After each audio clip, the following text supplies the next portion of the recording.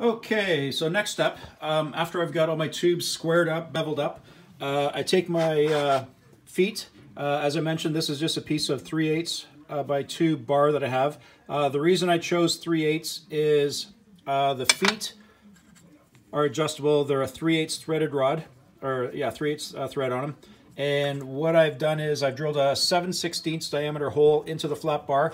And in this one here that's not welded yet, you can see how that shoulder gets sucked up tightly into the bar and is hidden in case you want it fairly low to the table.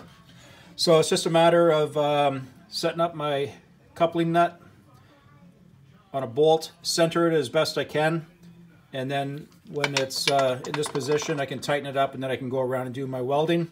And then later on, this will just get inserted in here, and I've got a little jig set up that I can pull that in tight. I'll show you that process in the next step. But yeah, these are just the feet that I use, and they're all beveled up, ready to go, and I can get going on welding those and cleaning all those up. So stay tuned for the next step. Thanks.